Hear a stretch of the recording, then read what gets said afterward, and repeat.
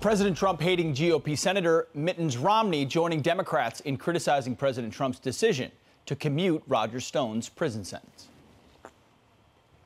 Romney tweeting, quote, unprecedented historic corruption. An American president commutes the sentence of a person convicted by a jury of lying to shield that very president.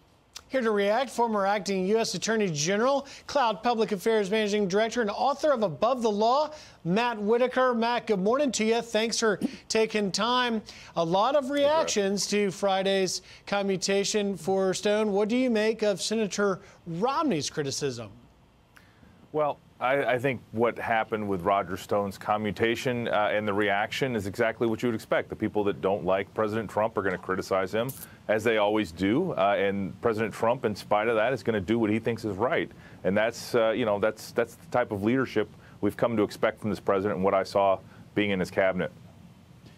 You know, Matt, Democrats, we expect, I mean, and even with Mitt Romney, I mean, he travels with Democrats these days, are to be expected to be blasting the president for commuting this sentence, calling it abuse of power.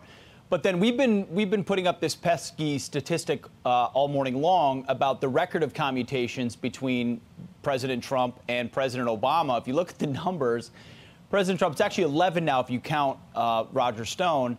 Barack Obama, 1,715. Let's not forget Bill Clinton pardoned his brother and his business partner, Mark Rich.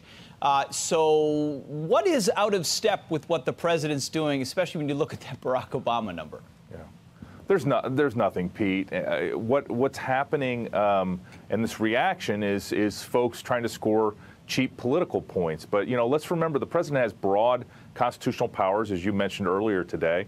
And, you know, he considered Mr. Stone's age, his health, the COVID risk that's very, prevalent currently in our prisons, together with, the perceived, bias of the prosecutors and the jury in Mr. Stone's conviction and prosecution. So I think, this president has used his constitutional powers sparingly. He's looked at cases where he feels that a fundamental fairness has not been done, and he tries to right those wrongs. And so I would expect, as this president continues to serve in this role, that he will grant other pardons, commutations, and other executive clemency as he sees fit. And you know what? That's the way the Constitution is written, Pete. And really, I think the criticism, to some extent, is unfounded.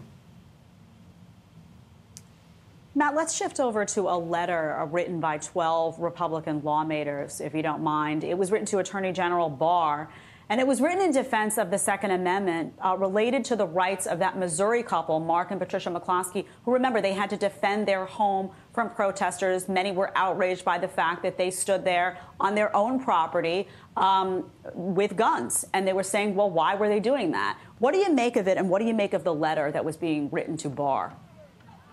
Yeah, I think it is a good reminder that the Department of Justice and the federal government often stands as the last line of defense to protect our fundamental constitutional rights, whether that's our freedom of expression and our rights to worship or whether it's our Second Amendment constitutional rights to bear arms. And so what you saw happen in St. Louis with this gun grab by the prosecutor and the police, I think, is unnecessary. These folks were legitimately defending their property against a mob that they had no idea where it had come from. It appeared to be possibly violent. And so I think to some extent, we look at what happened in St. Louis, and a lot of Americans would use their guns to also protect their house. And I think that's a very legitimate use. And so we need to be concerned what's happening in St. Louis and know that the Department of Justice and the federal government should possibly step in this situation to defend these folks' fundamental constitutional rights. Well, and just in the seconds we've got left, actually, I just want to pick up on that. What can they do? I mean, what does it look like?